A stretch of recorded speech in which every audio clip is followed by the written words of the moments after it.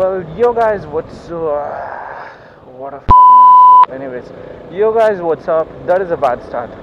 Yo guys, what's up? This is Riding on D2 reporting all the way from India, Rama Bengaluru, and how you all doing?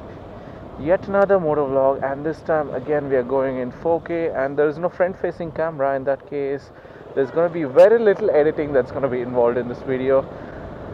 Because earlier when I had the front-facing camera, I had to sync both, and another thing is the front-facing camera was a 1080p. It was not a 4K. In that case, it used to be a fake 4K resolution only for the front-facing camera. Well, it used to render in 4K while it was captured only in 1080p.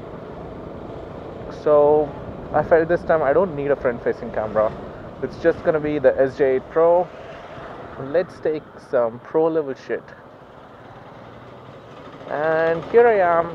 Well, today I'm just out. I have a new setup on the way how exactly the camera is mounted. I hope that it is mounted. I hope you're able to see the handlebar and the road, and it's not too much towards the road or too much towards the handlebar. Well, today's video is about my experience shooting, rendering and uploading 4K videos. First thing, shooting. Well, in order to shoot, you need to have a really good camera. In my case, I have one of the best, I can tell you, one of the best 4K camera, which is capable of doing 4K in 60 FPS, even though the image stabilization will go off. A little bit of shakiness while you're vlogging on a bike is always fun to see. And second is rendering the video. You need to have really good hardware if you want to edit the video, render it and upload it. You need to have good internet speed as well. So I have an Alienware M14X, which is, I always keep talking about this because that is the device that I use to make my videos. That is the laptop that I use to make my videos, which is about 4 years old. It's performing really good, but not that great actually when it comes to... Oh, that is a underseat exhaust. Let's have a look what's happening in there.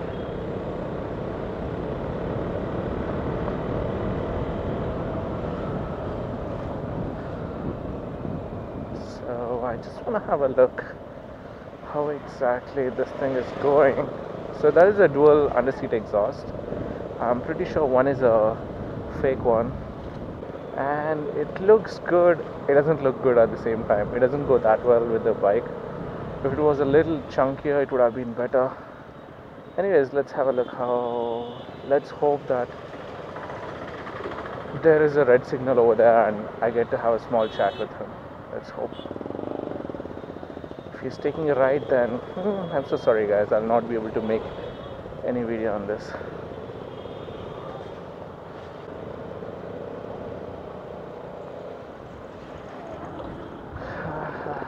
Come on, bro. He's taking it pretty easy. He's like calm riding. He's taking the right as well. So let me have a look. Bikes. Let me have a look how exactly it looks from the side. There is one scary point.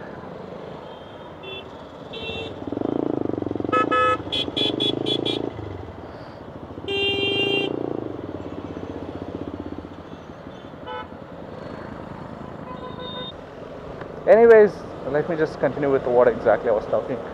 So second thing is rendering. I have an Alienware again. This is the second time I'm saying that in this particular video, and I use that particular device. It's got a GT555, that is the NVIDIA GeForce graphics card with a 4GB RAM and an i7, I guess first or second gen. It's about 2.2 gigahertz. So it does perform pretty decent, but if you wanna edit like videos in 4K, I would say you need a better hardware. Reason why you can see me not making so many videos in 4K, because it's really hard guys. Believe it or not, the last video that I uploaded in 4K, which ended up to be a fail because the image distortion correction was on and the point of view was really narrow and there was no proper sync between the front camera and the helmet camera. So that ended up to be like a fail. I would like to call it as a fail video because that was not a good start for a 4K. but still we learn from our mistakes. Yeah, it takes about, I mean, last video it took me about 22 hours for me to render. No, not 22. It was actually 16 hours for me to render that video, and to uploading was pretty decent because I have a ACT connection, which, so uploading was not a problem at all. Just the rendering was a big problem. And another hassle which I had to face. Trust me, guys, I really have no idea where I'm going because I was supposed to take a right over there, but I came in straight, so I'm going to take a right in here.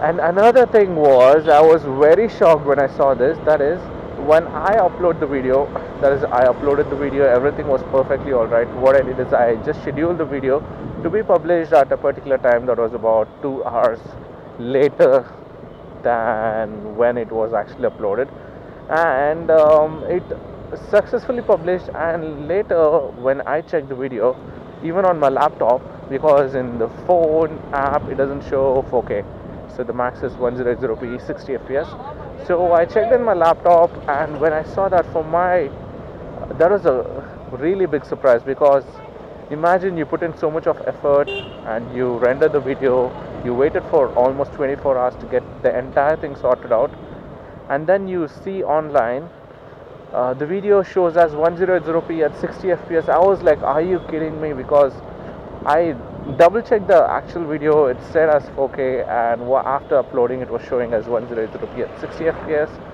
And I did a lot of research online, and that is when I realized that YouTube takes a little extra time, like about 5, 6, 8. In my case, it took, from what I checked, it took about 7 to 8 hours. So YouTube takes a little while for the entire 4K thing to be available. Ours is when the 4K option was available on the video. So that was a big thing for me to take, because I was super excited.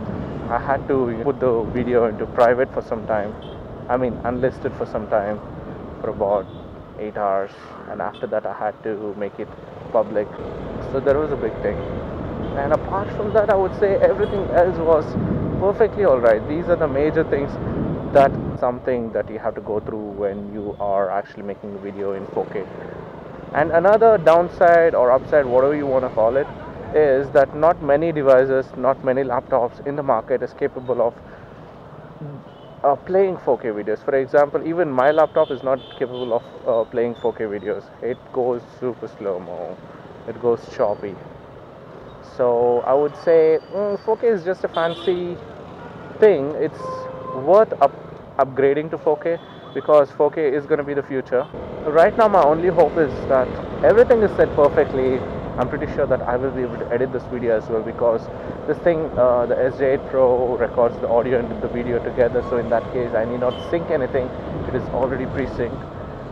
So that won't be a problem at all. The only thing that I'm worried right now is the viewing angle. Use the indicators. Distortion correction turned off. Big difference. That's okay. I'm really happy with the fisheye view. It's not that much of a fisheye, but it is really a wide viewing angle.